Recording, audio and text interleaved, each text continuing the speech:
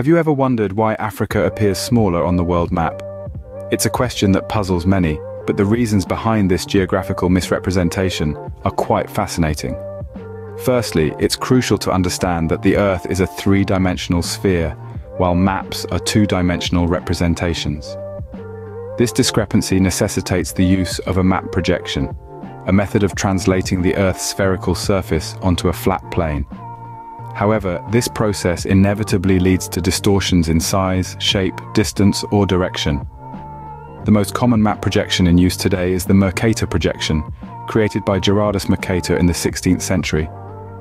This cylindrical map projection preserves accurate direction, making it incredibly useful for navigation and marine charts. However, it significantly distorts the size of landmasses, especially as one moves away from the equator towards the poles. This distortion explains why Greenland appears almost the same size as Africa on a Mercator map, despite Africa being 14 times larger. Africa, sitting primarily along the equator, suffers from this distortion. While it may appear smaller on the map, the reality is quite different. In fact, Africa is larger than China, India, the contiguous United States, and most of Europe combined. So, why does this misrepresentation continue to persist? One reason is tradition. The Mercator projection has been in use for hundreds of years and is deeply ingrained in our global consciousness. Another reason is convenience.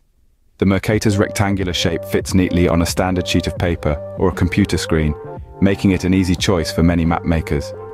The size distortion of Africa on the world map is an intriguing example of how our perceptions can be shaped by the tools we use.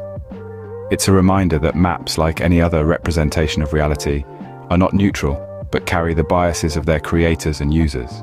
In summary, Africa appears smaller on the world map due to the inherent distortions of the Mercator map projection, which enlarges areas further from the equator and shrinks those near it. This distortion, combined with tradition and convenience, has perpetuated the misrepresentation of Africa's true size. But remember, Africa is a vast continent, larger than China, India, the contiguous United States, and most of Europe combined. Now, isn't that a geographical wonder worth appreciating?